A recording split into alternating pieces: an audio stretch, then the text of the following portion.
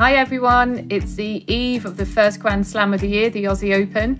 Don't forget to send in your predictions because you've got a chance of winning a tennis lesson and more importantly a bottle of wine.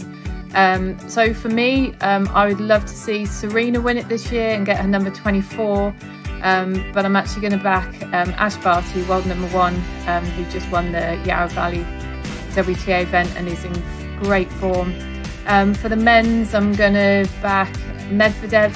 Just watched him help Team Russia win the ATP Cup, and I think this is the year he's going to get a slam.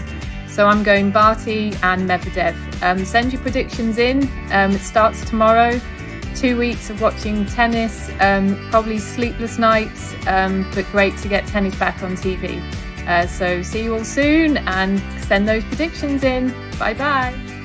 My predictions for the Aussie Open this year would be Daniel Medvedev for the men's, who that time is going to Grand Slam, I think this is the year, really good on the hard court.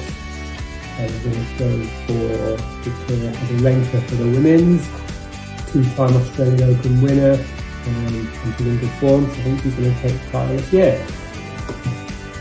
Hi all, right, so favourites for the Australian Open, I'm going to go men's, Novak Djokovic, and a home favourite of Ashley Barty. Hi, my predictions for the Australian Open is Djokovic for the men's and Barty for the women. So my picks for Aussie Open this year are Ash Barty, number 1 seed, not been affected by quarantine for the preparations. I think she looks good for the women's, and Medvedev for the men's. Obviously won ATP finals end of last year and he's had a good lead-in tournament this week. So they're my picks for Aussie Open. Hey guys, so for the Australian Open, I'm going to say Ashley Barty for the women's, and going to go out on a limb, I'm going Shapovalov for the men.